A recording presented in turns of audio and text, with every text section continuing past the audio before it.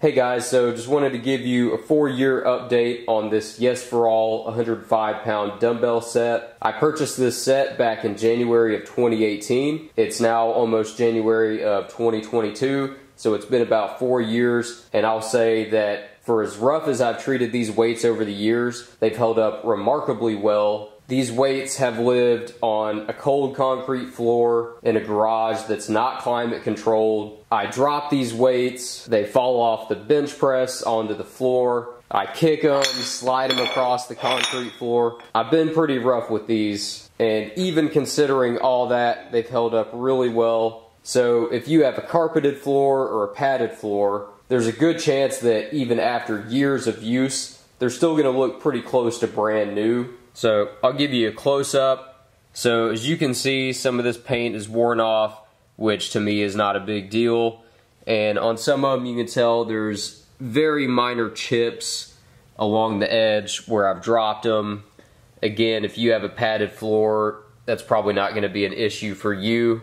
Not a single one of these has cracked or split. No major structural damage on any of them. I have zero complaints about these weights. And as far as the handlebars, I don't know how well the camera's picking it up, but as you can see, there's some blemishes, some chips. Again, not a huge deal. And same thing for these handlebars for the weights, you know, these get slid around on the concrete floor, roll around, roll into the weights. And again, with a padded floor, that's probably not going to be a huge issue. And I'll flip some of these over just so you know I'm not hiding anything. They look the same on both sides.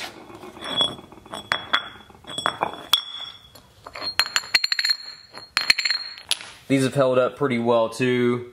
There's some scratches, some blemishes.